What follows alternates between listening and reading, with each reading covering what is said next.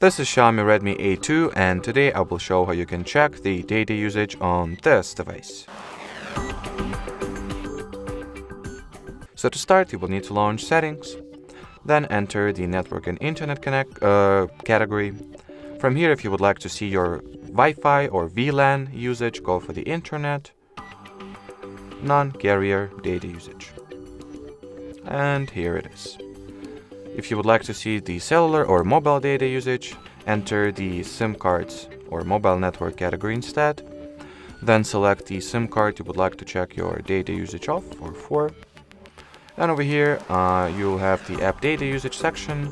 So tap on it and you'll enter the app mobile data usage page. In my case, it is inactive since I have no mobile data usage whatsoever, but if you'll have any, just 1 byte will do. This section will be available in your particular case. I mean, as you can see, both my SIM cards are not active, so well, I cannot even use a few bytes of cellular data just to show you, but I think you've understood the drill. Anyway, that will be it for this video. Thanks for watching and bye bye.